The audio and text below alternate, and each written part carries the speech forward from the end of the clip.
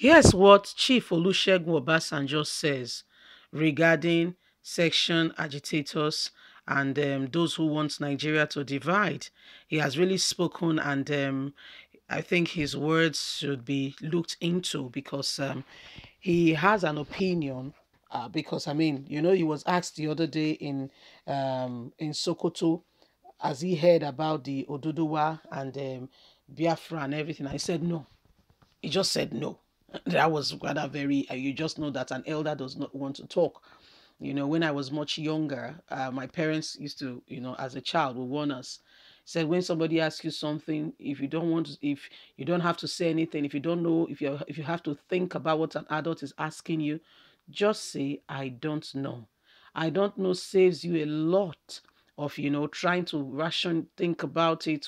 How do I put it together? I don't know. That was what Olusegun Obasanjo did. Anyway, my people, please don't forget to give us a thumbs up. Subscribe if this is your first time. Let's understand what is really going on today. Minority group will be opposed if Nigeria breaks up. Olusegun Obasanjo warns section agitators. Former President Olusegun Obasanjo has called on the groups pushing for the breakup of Nigeria to consider that minority ethnic groups would be opposed if the agitation came through. Obasanjo spoke on the subject while receiving members of TIV professional group at his residence in Abeokuta, Ogun State on Wednesday. While relaying the position of a military friend of his, Obasanjo expressed fear that those beating drums of division in the country do not have the interests of the minority group at heart. And he, military friend, would say to him, if the Yorubas can stand as a country, if the Igbos can stand as a country, if the Hausa stroke Fulanis can stand as a country, if you major tribes decide to break up from the country, where do you want the minority ethnic group to stand? That many Nigerians don't know about. Unfortunately, the former commander-in-chief had said, where do you want these minority groups to stand? Where do they start from? Now they are by the verge of Nigerians' presence, situated a little bit but protected. If they become alone, do you think they can stand alone? Will they not become vulnerable? But if Nigeria break up, there are in a smaller country, they will be opposed because they are few. They will always be exterminated. Are you not thinking of that? That they will be picked on? I believe that if we get it right in Nigeria, any leader must look for Nigeria with the promise of the diversity that makes us one. For as long as you look at Nigeria with the promise of an ethnic group, then you ain't going anywhere. That's what is wrong with this very present administration.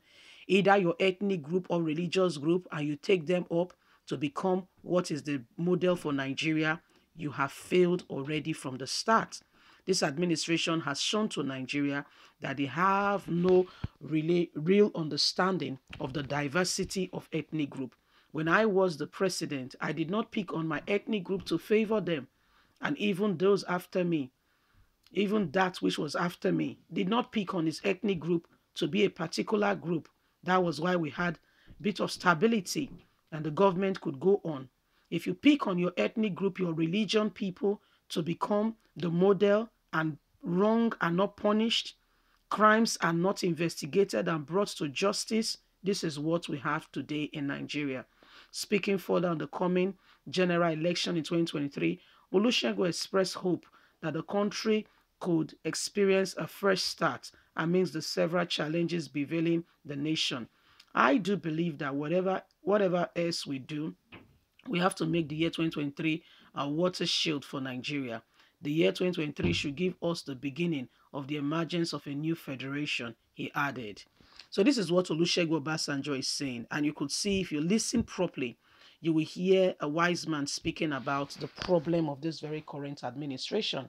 When you come in and you take your ethnic group as the foundation, you are a failure from the start.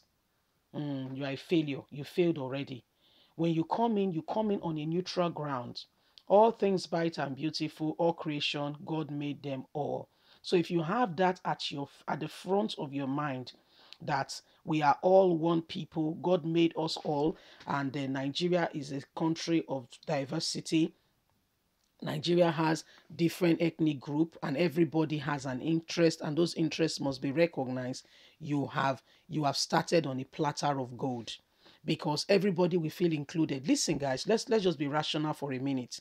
If, for instance, Buhari came in, let's just think about it logically, and Chief of Armed Staff, say from the north, Defense from the south, Air Force from the east, Naval from the Midwest. Do you see what I'm saying? Imagine how it will be. Just imagine how it will be. Then when this one is this, if for instance the chief of defense, for instance, is from the south, the assistant is from the north, then when the head, for instance, naval, is from the north, the assistant is from the east. When this chief of army is from the east, the assistant is from the south. Just imagine how everyone will feel included.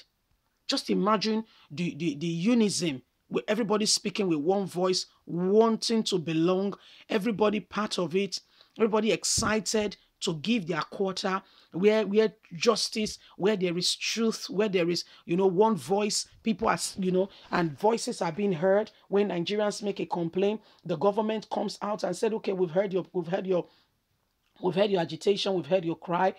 Could you put yourselves together and pick a leader for yourself? Get us your suggestion. What are your ideas? We'll set up a committee to look into those agitation. Your ideas will be looked at. And when those committees set up, look into those various constitutions, they now come together, or whatever the problem that have been outlined or laid out, they now come together and say, yes, this was what was discussed. These were the highlights. We had 20 points, but we reduced it to 5, saying the 5 is the most important. We've itemized them out. These are the 5 salient points. And they said, okay, what do you think? Then whichever legislative body comes upon and said, yes, this was the issue of March 14th.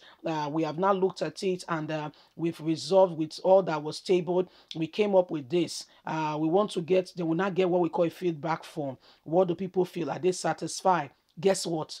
Nigeria is already on her way to better days.